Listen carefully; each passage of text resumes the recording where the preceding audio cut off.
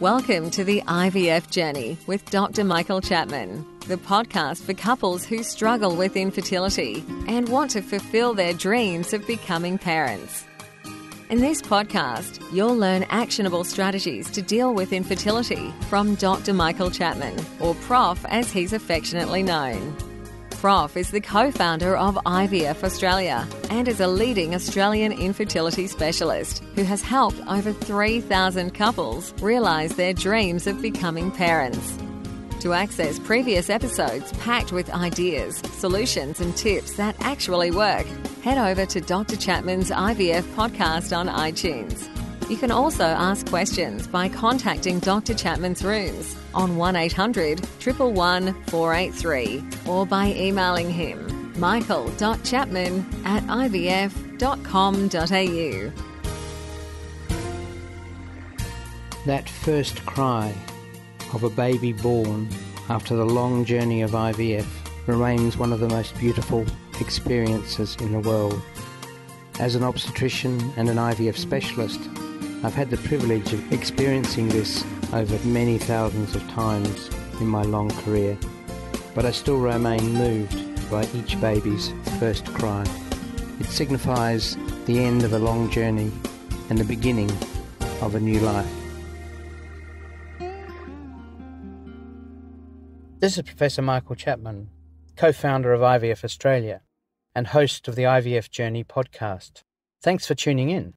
To access all the previous episodes, head over to my website, www.theivfjourney.com, and select IVF Journey Podcast from the navigation menu.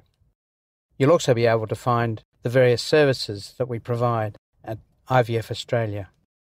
Hi there. Thought today we'd talk about a hot topic of the moment, which is surrogacy. Why is it a hot topic? Because it's quite controversial, because it pushes the boundaries of parenthood to places that was never meant to be in many people's eyes. So surrogacy involves the carriage of a pregnancy by a woman for another couple, or another woman, or another man, in fact. Surrogacy probably has occurred over time, like thousands of years of time, as part of normal culture in some areas, where a woman is inseminated by the partner of another couple. The woman uses her eggs, but then at the end of the day hands the child over to the commissioning couple. In Australia, such types of surrogacy are not permitted based upon the NHMRC guidelines. The types of surrogacy that are permitted are where the woman who is the surrogate, who's going to carry the pregnancy, receives eggs and sperm from individuals other than herself.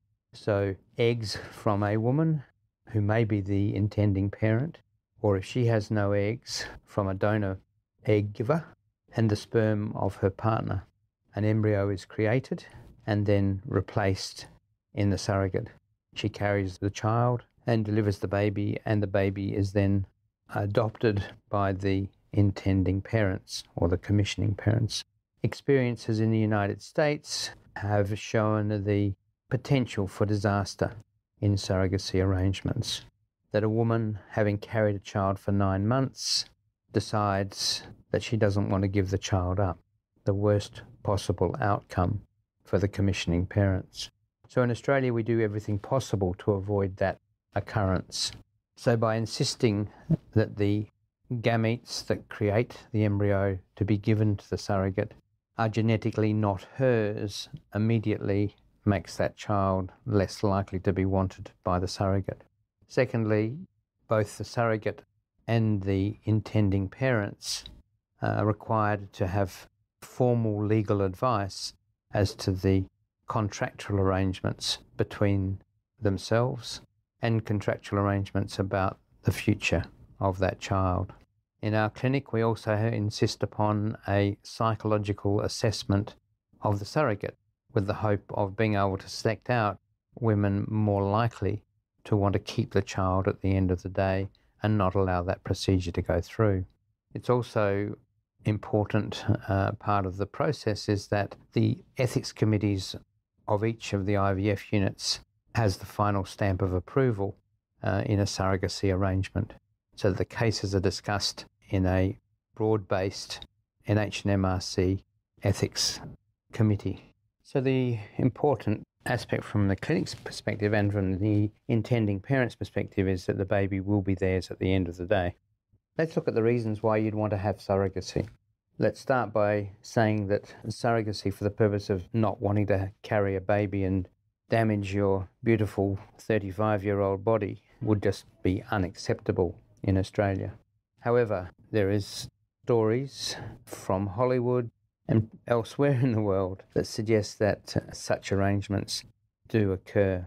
The very important wealthy businesswoman who would love to have a child of her own but doesn't want to carry it.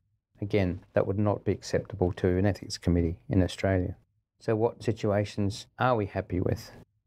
These predominantly are where a woman's uterus is absent or has been shown unable to carry a child, or where the woman has a medical condition that would be life-threatening should she conceive. To not have a uterus at all can be congenital. There are women born without a uterus. Nature has made a big mistake. But those women often have normal ovaries with normal eggs, and therefore she can have a baby of her genetic makeup, together with her partner's sperm, being carried by a surrogate.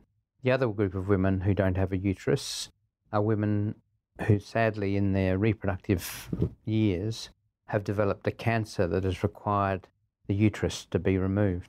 You can also have a woman whose uterus has been damaged by fibroids and the operations associated with that make the uterus unable to carry a child, to hold a child. And we're also an increasing number of women who've been through multiple IVF cycles with wonderful embryos, even proven on genetic testing to be normal, are now asking whether it's possible for their embryos to be carried by a surrogate. And most clinics now would be accepting of multiple failure of IVF as an indication for surrogacy. The most difficult part of a surrogacy arrangement is actually finding a surrogate. In Australia, it is illegal to have a commercial surrogate arrangement, i.e. you cannot pay a person for the privilege of carrying a child. In the NHMRC guidelines, there is commentary about reasonable expenses. And obviously carrying a child for 9 months of not being able to work for a significant part of that time would, for most people, be a reasonable expense if covered at normal labour rates. So, interestingly, in a recent case in Queensland, a judge has deemed that $21,000 reimbursement to a surrogate, albeit that was in the United States, was a reasonable expense, and therefore he classified that arrangement as an altruistic arrangement. This has only happened in the last 3 months, and it will be interesting to see whether that transposes into a monetary sum that we could be offering surrogates to carry children in Australia. Most surrogates that I've been involved with were friends or relatives of the individual couple, and those individual couples fell into the categories of previous cancer or not having a uterus at all. So there are women out there prepared to carry a baby for another woman, women who've had babies themselves, feel very positive about the whole experience. In Australia in 2015, there were 59 births to women who had been acting as surrogates. So it's not a large number, but certainly is an area of our ART science that is expanding. And don't forget that you can access all the previous episodes by going to our website, www.theivfjourney.com, and select IVF Journey Podcast from the navigation menu. Thank you for listening to the IVF Journey with Dr. Michael Chapman, the podcast which helps couples negotiate their way through the IVF journey, all the way to parenthood. You can also ask questions by contacting Dr. Chapman's rooms on 1800 111 483 or by emailing him michael.chapman@ivf.com.au.